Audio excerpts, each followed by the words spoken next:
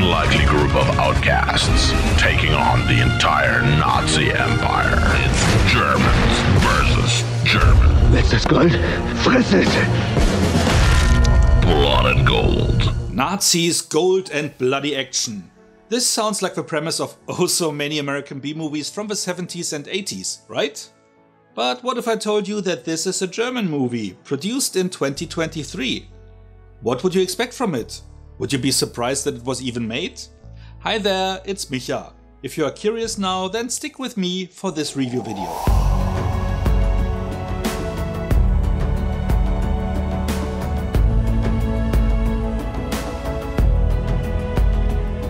Germany, close to the end of World War II.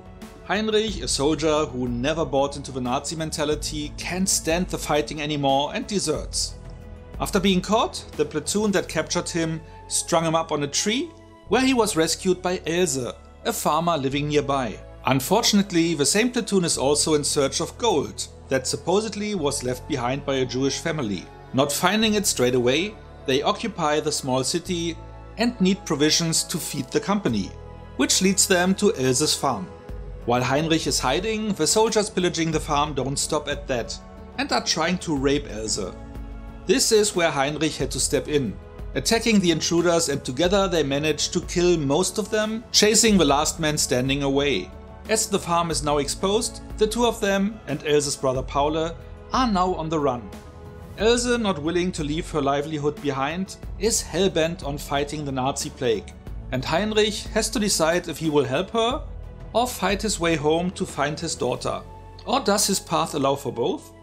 The story seems straightforward and sounds like an exploitation movie, a bit trashy but possibly quite entertaining. And that could have been true if the movie leaned into it completely, which it doesn't.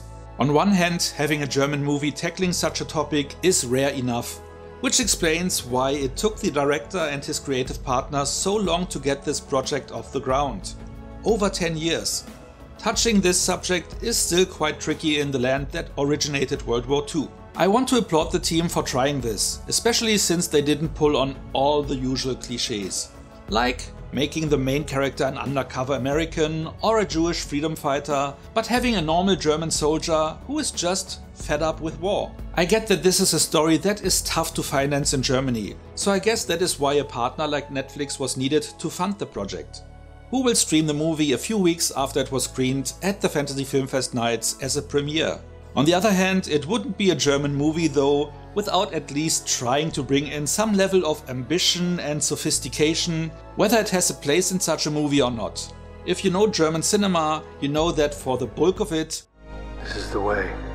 So they added Paul, Else's brother, to the mix, who has Down syndrome, which back then equaled a death sentence under Hitler's euthanasia rules.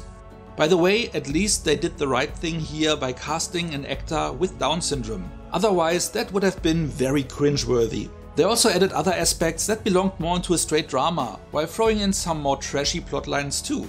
Never really daring to decide on one or the other, with both ways potentially leading to something great. And that is where the movie failed. Don't get me wrong, it's not a bad movie, not at all. It just isn't taking the risks you would have expected it to take, especially after staying this long in development hell. And even the PR machinery behind it all couldn't really decide which way to go, as the German trailer highlights the drama aspects, while the English trailer makes the movie look like a self-aware schlockfest. First, they took his country. Ich wollte diesen Krieg. Then they took away his daughter. With the production history in mind, as that was presented to us by the director who attended the screening with most of his primary cast and staff, I would have expected him to be a struggling independent movie maker, so I was surprised he didn't lean into the exploitation angle. Learning that Peter Thorwarth also directed some big German movie hits over the past 25 years, like Bang Boom Bang, Was nicht passt wird passend gemacht, aka If it don't fit, use a bigger hammer, and The Wave. It surprised me even more that he tried to walk that line, as his earlier movies were so successful because they didn't follow the usual German arthouse trends, which lands so many of them in the realm of the pseudo-intellectual. Again, not a bad movie, just one that wasted its chance to be great. Going in with the knowledge that you will neither see an accurate period drama nor a trashy actioner, you might be pleasantly surprised. However, it was nice to see it on the big screen and not at home, as this was likely the only time the movie was screened theatrically. With that being said, let's get into a rating, but before we go there, let me ask you to like and share this video if you enjoyed it so far. And if you are not a subscriber yet, maybe consider to change that. By also hitting the notification bell, you will get a heads up for most of my new videos. Now for the rating. I went in fearing it might be the usual hype whenever a genre movie made in Germany is screened.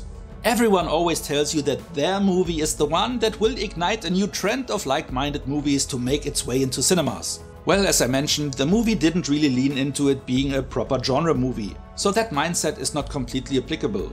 Yet still, it was presented that way. I wasn't really disappointed by the result, just a bit underwhelmed. As I was prepared for the worst, I ended up having a good time, or at least a better one as expected. The acting was solid and the cinematography as well, so the technical aspects were satisfying. It was just this indecision, this failed, at least in my eyes, balancing act of being trashy and artfully clean at the same time, that threw a wrench into the works. To be fair, it also wasn't helpful for me to watch the movie in a packed theater, one of the largest in Germany, with at least a third of the audience being friends or family of the producing team.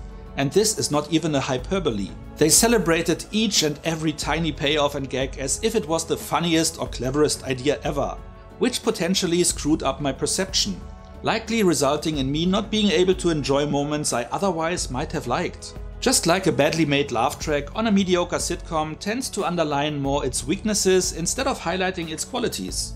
Rating is at average would sell it a little bit short though, while I also can't honestly say that it was a really good movie. So let's settle for a solid 6 out of 10 points, where you potentially can get more out of it than I did, if you know what to expect when you watch it. Also, please take into account that while I really love some German movies, I'm not the biggest fan of German cinema in general, even though, or maybe because, I am German. But I still haven't given up on us and will keep watching those that at least appear to be promising. That's it. What do you think? Should a German movie lean into the exploitation angle when it comes to Nazis, or should they stay away from the subject completely? Have you seen the movie and have a different take? What do you think of German cinema in general? Whatever you like to share, let me know in the comments. So much for now, see you next time and thanks for watching. As the farm is now supposed,